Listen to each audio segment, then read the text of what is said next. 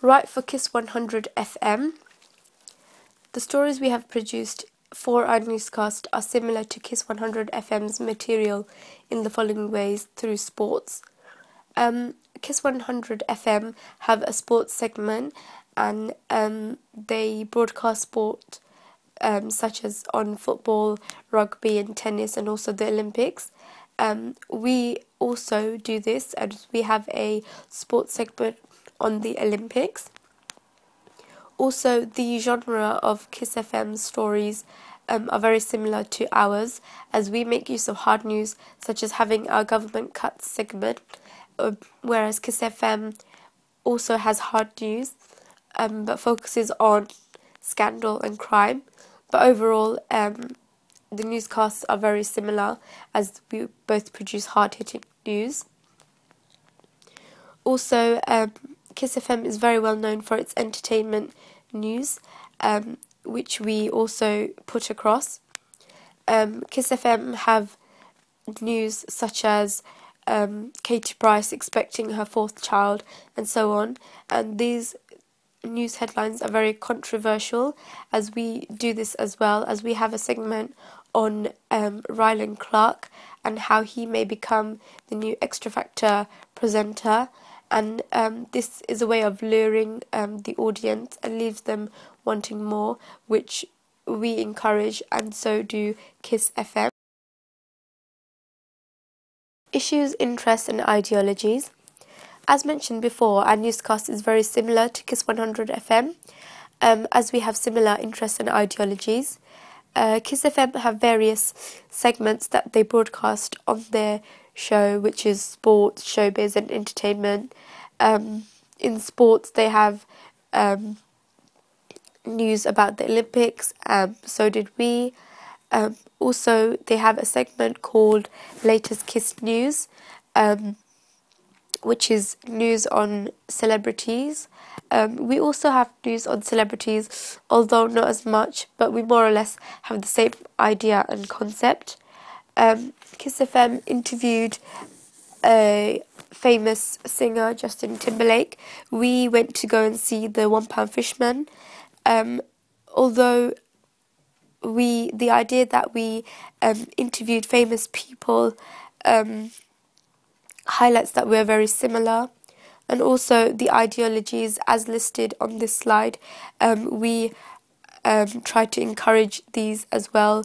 We try to encourage pleasantness and youthfulness, and we try to promote this in our news production, as do they.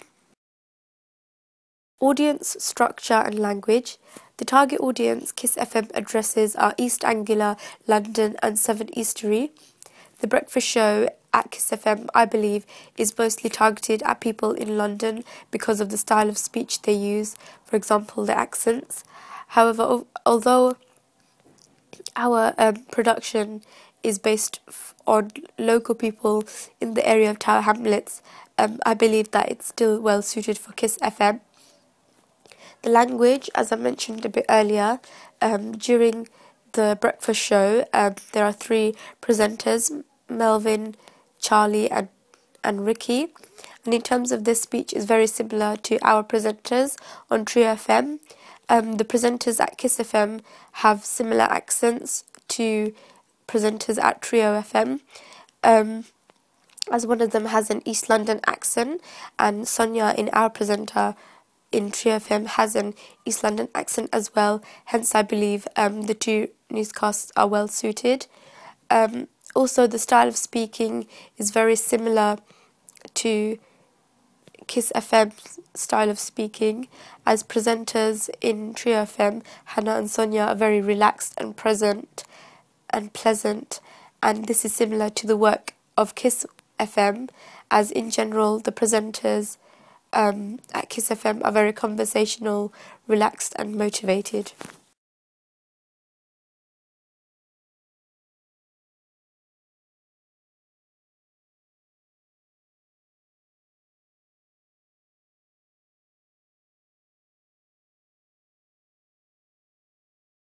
What our newscast will bring to Kiss 100 FM. Our news production will bring something new and fresh towards the radio station as we break conventions. As for example, we have an Agni Out segment where we ask listeners to call in or write to us about their problems, which True FM find a solution to.